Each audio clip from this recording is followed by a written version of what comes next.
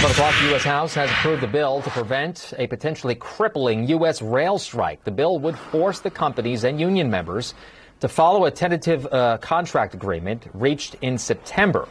79 Republicans joined House Democrats to pass the bill. That includes Indiana Republicans Jim Baird and Rudy Yakin. The bill now heads to the Senate.